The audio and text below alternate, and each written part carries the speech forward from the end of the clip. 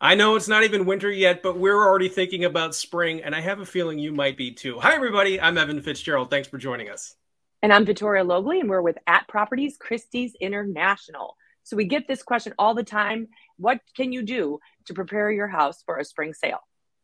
Yeah, so make sure you stick around at the end because besides these, let me bring it up because why not? There we go.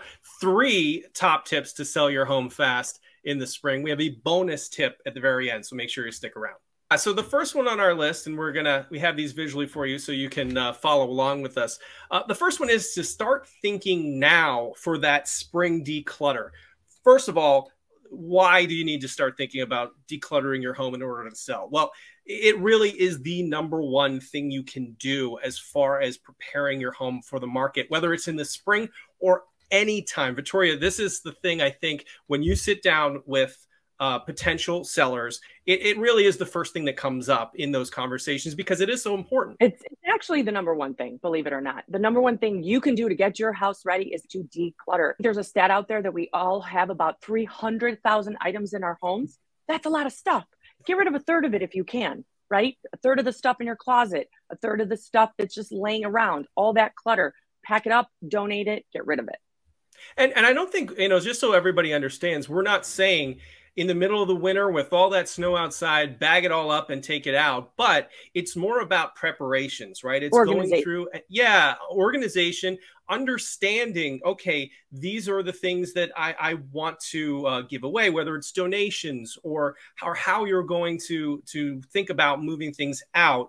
That preparation and getting in that headspace is so important. And if you start now, it's going to be so much easier and less daunting when we get to the springtime and it's time to actually start getting moving on these things. I think that's key, less daunting, right? You want to do what you can now. There's no rush. It's not hysteria. You don't have to get it all done in a week, but make a plan to declutter and remove a lot of these things. And for inspiration, I love Marie Kondo, and she says if it doesn't bring you happiness, if an object doesn't bring you happiness and joy, get rid of it. I think that's a really good way to go. And then of course there's our favorite ladies from the Home Edit, Clea and Joanna. However, they're a little crazy with the containers. I don't buy anything new for this organization. Use what you have, right? We don't need to bring anything else new into the home. Use what you have to declutter. No question. All right, so number 2, and this one I know maybe people are looking at number 2, replace your older carpets, and thinking, oh, this is a huge deal. But Vittoria, I know that, the way that you're going to explain it, it's not as I guess you use the word again, daunting as maybe people think. Right. Right. So we all have, like, my kids' carpets are disgusting in their rooms. We just changed them out 5 years ago and they're already gross, right? It's really important when you're selling a house, put your best foot forward. And the last thing you want people to do is walk into a room and see the stains and the this and the that and go, ew, that's gross. It's not that big of an expense. You can go to your big box stores, Home Depot, Lowe's, local carpet. I have a local guy from Chicago. He's amazing. Yeah. And it's not that expensive to change out your carpet. I know geometric patterns and loud, bold colors are very in. Don't do that. To sell, you want to be neutral. You want to go neutral gray, a neutral, darker earth tones or natural beiges, but nothing light either that's going to get dirty, like a white or a cream, as much as you might be tempted to do that. And if you have area rugs too, now's the time to start thinking about those as well. Do they need a cleaning? Do they need to be replaced? Now, Vittoria and I will both tell you, if you have these gorgeous hardwood floors, we're going to suggest accentuating those and maybe removing the area rugs completely to show off those beautiful floors. 100%. But that's not always the case. And so sometimes you want those area rugs to sort of give either a pop of a little bit of neutral color, but something to give the room, a little bit of flavor to help accentuate the room. So we understand that. But now's the perfect time to look around your house and see which one of those area rugs maybe does need to be cleaned, could be replaced. It's a great opportunity to give a fresh look to a room with a fairly, inexpensive and easy switch. Yes. One more thing, stair runners, the carpets that go up the stairs. Sometimes those are so nasty and people feel like they have to have brand new, fresh runners for the stairs. You don't, just take it out. And I know there might be a little discoloration from the wood or whatnot, or if it's gross and it's tattered and ruined, just remove it. You don't necessarily need to replace the stair runners. And there's a product that I absolutely love. It's called Bona. And it's, I'll put a link in the description below as well. And it'll just sort of get rid of all those little scuffs and scrapes and just make it all cohesive. So you don't have to replace the runner, but you might have to absolutely get rid of it. And that point leads me into our next one, because Vittoria is talking about, taking an opportunity if you do have a torn or worn carpet to get that out of there, to fix something that is broken. Now, that may be a little bit of a stretch, but more specifically, now's the time to look at that list in your house, and we all have them. We all all have the little honey-do things. list.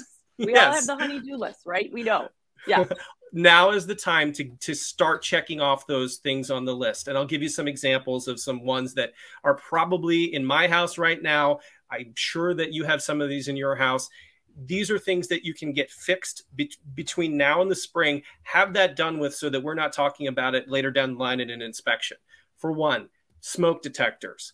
That's a big one. Do they all have batteries? Are they working? If they're not working, make sure that they're either repaired or replaced, because you don't want to have to deal with 12 smoke detectors during an inspection. Right. A lot of people just take them down when they start chirping. My husband is the worst with that. He takes it down, it's chirping, and sticks it in a closet. You have to have working smoke detectors legally, right, to, when you go to sell a house. So fix it. Right. And then there's other little things, right? So that faucet that sort of rattles or is loose when you turn it, have a plumber come in and take care of that. There's the toilet, the loose toilet. Thank you. That's the one that I was thinking of. I've got a toilet that flushes 3 times. We push the flush and it flushes 3 times. It drives me crazy. Those types of things. We know we need to fix the toilets too, right? Yeah. And so the reason that we say this, and I'll emphasize it again, is when it comes time to sell your house, and when you do accept an offer, the first thing that's going to happen is that home inspection. And all of these little things, these are things that are going to come up later. And it's so by knocking off as many of these things now, it just makes that process run so much smoother. And there are just less issues down the line, which obviously we all want when we're dealing with such a big and important situation like selling our home. Absolutely. Couldn't agree with you more. Then the bonus tip, right? We've got a bonus tip. I'm not sure if this is going to go over very well, but paint your kitchen cabinets. There it is. I cannot tell you. Don't paint them green. I know the 2022 trend was painting kitchen cabinets green. Don't do that. If you love the color green, save that for your new house. But for selling a home, white kitchen cabinets sell. It's crazy. It brightens the space. It makes it feel fresh. I know wood is also very in, but a lot of us have those older oak cabinets or the cherry cabinets that aren't really in. And a coat of paint can go a long way. And just neutral. I love Chantilly Lace from Benjamin Moore, Simply White or Dove White. And some of those are sort of cream also. They're not bright, stark whites. So you can go a warmer white, but a white kitchen cabinet will go a long way in selling your home. And I know what a lot of people at home are thinking right now. They're saying, well, but my cabinets are older and I can paint them white, but they're still going to be older. And I have a tip that may actually surprise you, that you can take those older cabinets and by just a couple of little tweaks, make them feel like new modern cabinets. And the first one that you can do this really easy, those hinges that you have, and you go into these new houses and they have these awesome soft close hinges and drawers with soft close. That actually can be changed out and be done to your kitchen. It's actually not very inexpensive. Right. Super inexpensive. Those things are 50 cents. They make those soft close hinges in all the different installation styles that you might have in your kitchen. And obviously there are several different ways that your hinges might function in your kitchen. They'll make soft close for almost all of those. You can change 100%. those out.